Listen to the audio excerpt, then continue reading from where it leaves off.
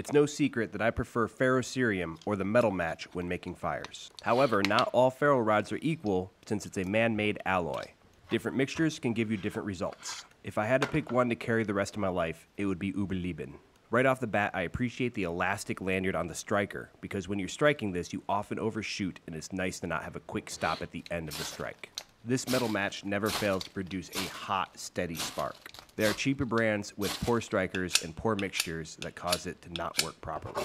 If you lose a striker, you can still use a knife to spark this. I used a blade, but it does do some damage and require sharpening. The back of the knife might be a better recommendation. If you're new to the skill, you can practice on cotton balls by ripping them in half, which exposes more surface area. Once you've got this method down, you can move on to harder tinders like birch bark and paper. Use my Amazon link if you want this exact product, which helps me support the channel.